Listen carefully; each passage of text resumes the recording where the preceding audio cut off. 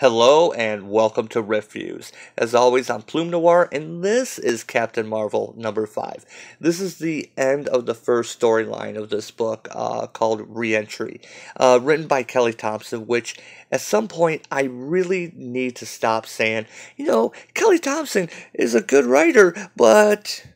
because I've said that so many times. And between these past 5 issues and the West Coast Avengers book that just got canceled, at some point I really need to stop saying that and just say, you know what? Kelly Thompson has written some okay things in the past, but I think that was just a fluke. Um, let's kind of recap the storyline so far and see how much sense this makes. So Carol is uh, she's being interviewed by a woman who, as a old Fantastic Four villain, better off forgotten, called Machismo, calling himself now Nuclear Man, basically kidnaps her through a portal, which leads them to a time-displaced force field over, I already forget the area that it's supposed to be, part of New York. I think it's on the island.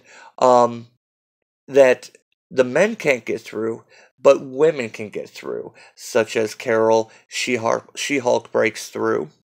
Now, he's trying to get Captain Marvel because he wants a Captain Marvel as his bride, because he's machismo, yeah, you see, and women are beneath him, ha ha ha.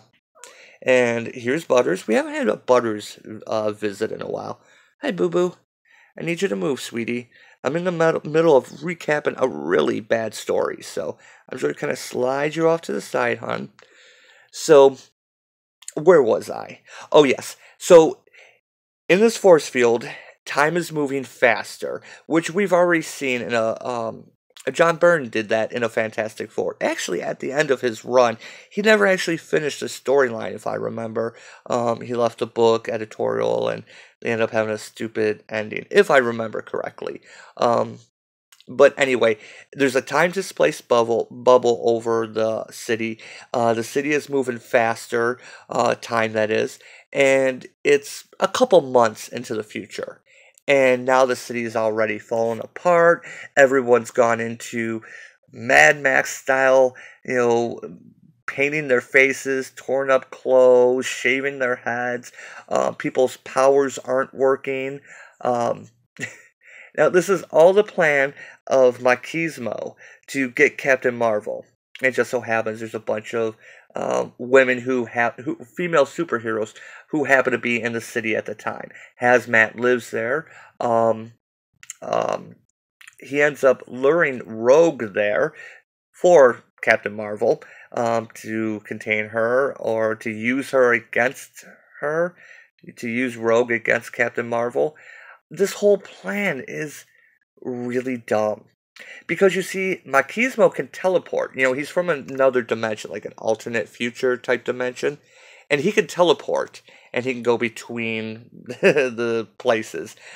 So why he has this whole sped up time displacement bubble over the city? Why is he capturing all the men, but slowly going after the women, leaving them? Why is he attacking the women, attacking their headquarters with the giant robots? None of this makes sense. It's one of those things that the more you think about this storyline, what is Machismo really trying to do? And then you find out that he's set up a bomb in their midst. Gee, wonder what that could be. Could it have anything to do with his son? You actually can't see this, but I'm actually putting my broken pinky up to my face like Dr. Evil.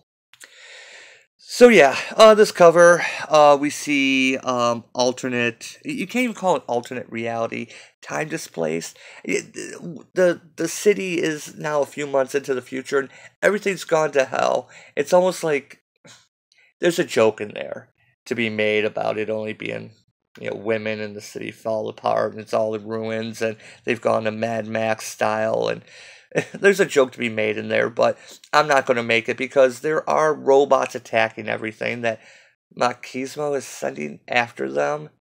And seriously, this whole thing makes no goddamn sense.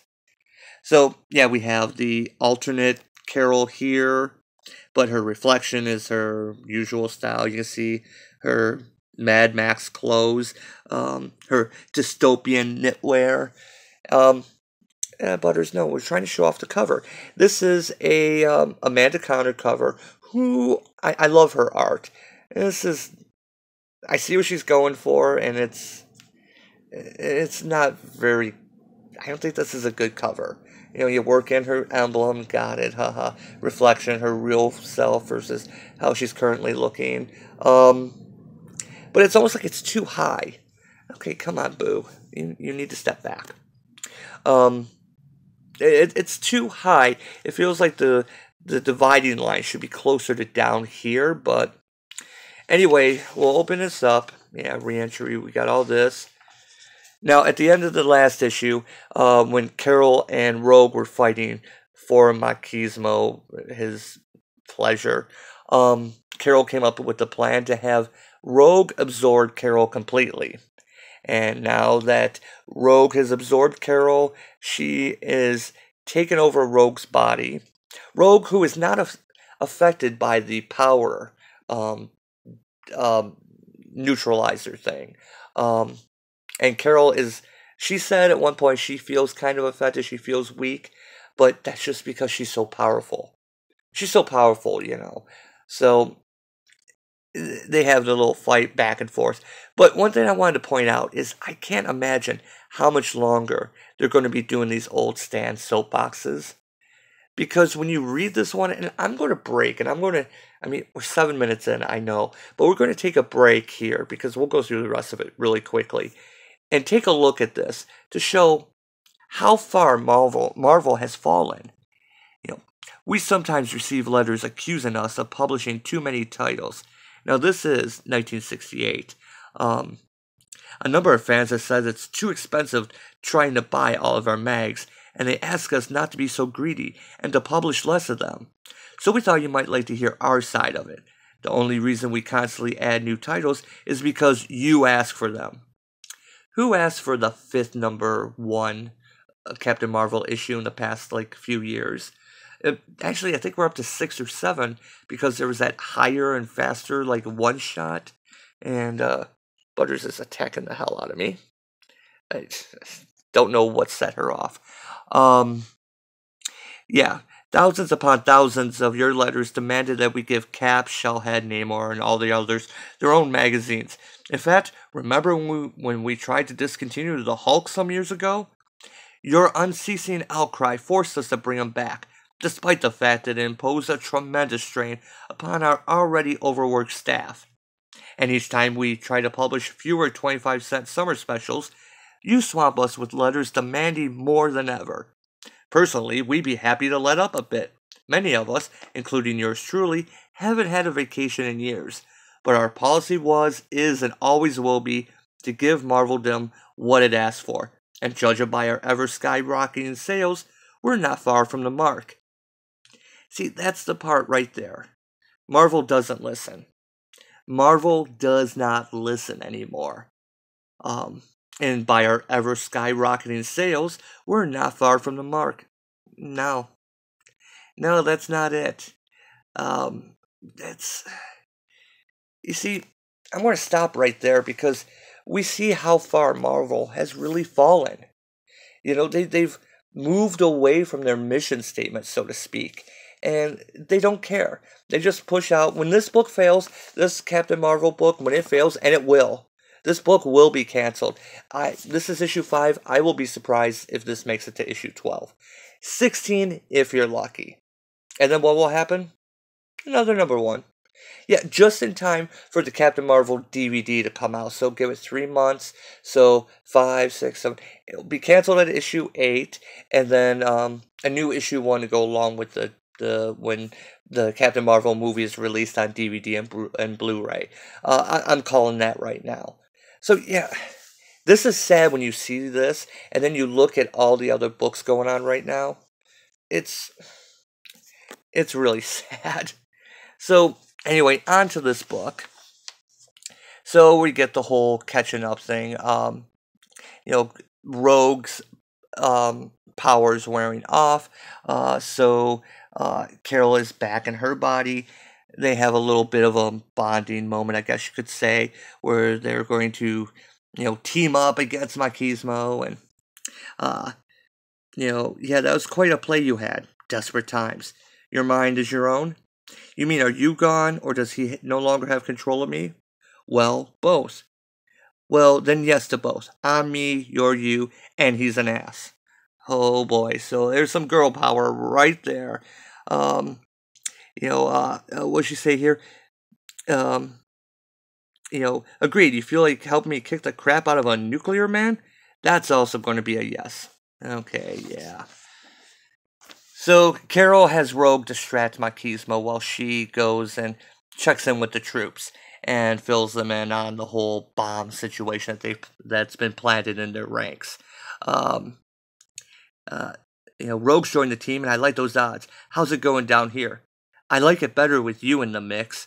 Yeah, I see. There's all the affirmation and everything that goes on several times here. Nuclear Man is claiming he set us up he set us a bomb. I actually read that as he set us up the bomb. Move Zig. Yeah, of course he did. Yeah, he set a bomb, and Hazmat is sigh. Of course he did. Anyone have any idea? Yeah, I do. We should talk. Yeah, we know it's going to be Sam. And we cut over to Spider-Woman and Jen and which one is that one supposed to be? I already forgot. Is that Echo? We should have come up with a battle cry. Too late. We can workshop it while we fight. I can't believe you guys are my role models. You're so lucky. Oh, you're so silly. Oh, you guys working together. Everyone likes each other. It's great, isn't it? And then we get to, the fact that Sam is the bomb. Sam is the bomb? Huh. That's actually kind of funny when you say it. Do you think Sam knows? No. I don't know if that makes it better or worse. Worse, it makes him innocent. And his father, his murderer. Yeah. We have time to everyone take a pose. Now, one thing in this issue, you'll see a lot of fighting and a lot of kicking and shooting. You don't really see what they're attacking too much. There's only a couple panels where you actually see the robots that Nuclear Man is sending after them. So yeah, Sam starts glowing, and it turns out that, yeah, he realizes, I'm the bomb, aren't I? How did he know that? Did he overhear it over here? In the middle of battle, they're just kind of talking all casually. So he somehow already knows about the bomb. He has to be killed, because, as he said, he's lied, he's done some bad things, but he wants to be a hero, and, I said no. Part of being a hero is finding another way. We're finding another way, Sam. Yeah, the whole point of having Rogue here, where this is going, it's all predictable. He had a giant gun. What happened to that giant gun? If he was that worried, couldn't he just, run away and just kind of blow his own head off? And if he's out there fighting on the front lines and he's the bomb, are the robots actively trying not to shoot him? Avoiding him? Because if he dies, that kind of ruins Machismo's whole plan. So wouldn't someone twig onto the fact that no one is shooting in his direction? So yeah, Rogue is going to absorb his powers. Yeah, it kind of makes sense. Sounds like they're going to try and defuse him using Rogue. I mean, if you can drain the power out of a bomb, it can't do much damage, right? And, Hazmat's just casually putting the gun over her shoulder and shooting, because just how great she is. And, yeah, this is my excited face. Can't you tell? I like you, kid. Aww. So, of course, Rogue absorbs his powers and sees his memory, with his father and them planning and fighting. And I guess he had a girlfriend he took selfies with. When did this happen? Wasn't he, raised wherever Machismo's from? But once he is depowered, his bomb parts depowered, I guess you could say, find out that, yeah, not only is he the bomb, he's actually been what's been sapping other people's powers, because that's what's been powering him up. It's also, he is what is causing the force field to be in place. So once he's gone, well, depowered, then, Jen becomes She-Hulk again. And, oh, I thought that said S there for a minute. Um, and, okay, the barrier's nearly down. She-Hulk and Hazmat are powering back up. Let's go be big damn heroes and finish this together. I like that. So yeah, then they have the rest of the fight, and, Hazmat has a great idea to use her full powers on the Nuclear Man. Hazmat, Nuclear Man. You see where this is going? It turns out it powers him up, and he booms. But it's okay. Everyone's okay. It doesn't matter because, like Carol said, they use teamwork. And while she's blasting him, she has She-Hulk come down on him. And yeah, then you get this standing over.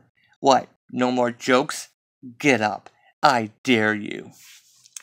And he says, this isn't the last you've seen of me. This insult will not go unanswered, Marvel Wrench. And he teleports out of there. Wait, where's Sam? Oh, thank God, he's still here. He's okay. Sam, and he gets teleported out. He's gone. I should have realized what was happening. You couldn't have known, Carol. He was my responsibility. You had a lot of responsibilities. She just got there. Remember, all the other heroes, all the other women have been here all this time, doing this little resistance here. And it comes up to Carol to save the day, and everyone just kind of hands everything over to her. So, yeah, I'm going to stop it right there because now that the barrier's down, they have to, rescue people. No mention made of I'm just going to move aside here, about all the other people, all the other men. They just say a lot of people aren't going to want to go until they find their loved ones. Hazmat's going to stay because she lives there, but yeah, what about the men? They actually said the men were being held somewhere else, possibly worse, possibly being killed off. But no, it's just get all the women out of there. Carol has kind of a reconciliation with Rogue. She says right out to her face, we'll never be friends, which is pretty hard on Carol's part. That was kind of badass. But, we like where we're at now. We can work together. And then, of course, she has her big damn kiss with Rhodey. And then it cuts to... and then also the reporter woman shows back up. What was her name? Sydney? I think didn't we just last see her in issue 1? Has she shown up at all? I don't remember. But it's almost like, oh, hey, yeah, the reason why you came in to do all this was to help rescue me. And it turns out she writes her article and says, my time with Captain Marvel, we're doomed. Yeah. Ha ha ha. Oh, and by the way, there's a 2-day later epilogue. Carol's hair is all grown back.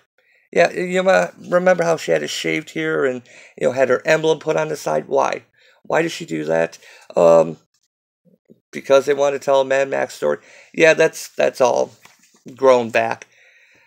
Oh, this book is dumb. I was hoping that maybe Kelly Thompson was going to make some of this make sense. This whole force field over the city, and I mean, it's not even like he was creating a harem. He was just taking all the guys, attacking the women with the robots. This was almost all to draw Captain Marvel, who he saw as the perfect wife, and if she didn't work out, he somehow got Rogue there to help. Why? But, he's machismo, and he's sexist, and this is Captain Marvel, and she defeats sexism because that's her power, defeating sexism, right? This book is dumb. This book is really stupid. So, yeah, the next issue is going to be a War of the Realms tie-in, which I can show the back of that. That's not really a spoiler, right? With Enchantress. And is that Black Widow with her? Yeah, it looks like Black Widow. Yeah, so it has Enchantress in there, and I'm already tired of this War of the Realms crossover thing. But yeah, that'll be issue 6. I'm guessing book canceled issue 8 maybe, and then another. We have the new Legacy, Legacy 143, and that'll be the whole new issue. Yeah, that's my prediction. So 6 o'clock. If you wanted to write a Mad Max type story, Kelly, this is to you. You have a character, a villain, who can teleport. Across dimensions. You didn't have to set this in the main Marvel universe. You could have teleported her, Carol Danvers, into his universe and had your apocalypse here and maybe alternate versions of the other characters. You could have easily done that. Instead, and then Kelly tries to be funny with She-Hulk, and she's back to Hulk speak and debriefing, hungry. The less said about this book, avoid.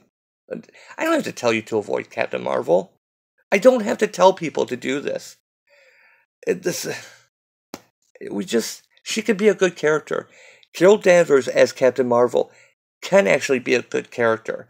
Now, I liked her as Miss Marvel, granted, because she had flaws. She didn't feel confident enough. Even though she's so powerful, she's had so many bad things happen to her.